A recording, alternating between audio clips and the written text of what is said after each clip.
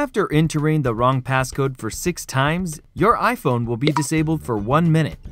And you should be careful, because you only have 4 chances to unlock it. 10 times with the wrong passcode input and your iPhone will be disabled forever.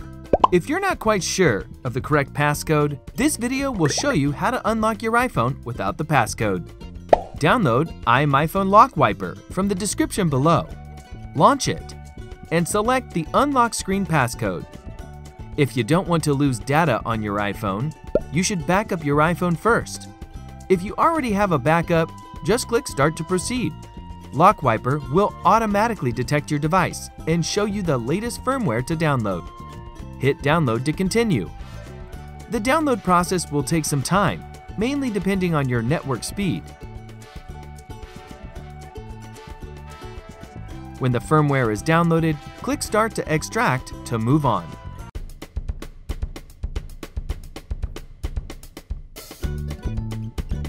Then click Start Unlock to unlock your iPhone. If the process failed to begin, then you have to put your iPhone into recovery mode. Here's how. Press and release volume up button and volume down button. Then press and hold the side button until you see the Connect to iTunes screen.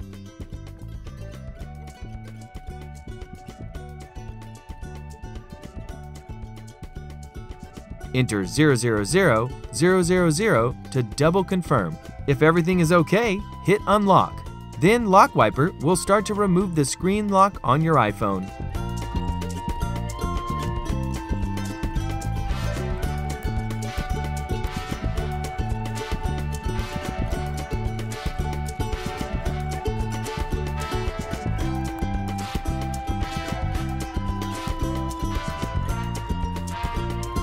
After resetting, you can use it as a brand new one.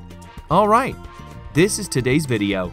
Don't forget to like, subscribe, and share it to your friends. Thanks for watching, and see you next time.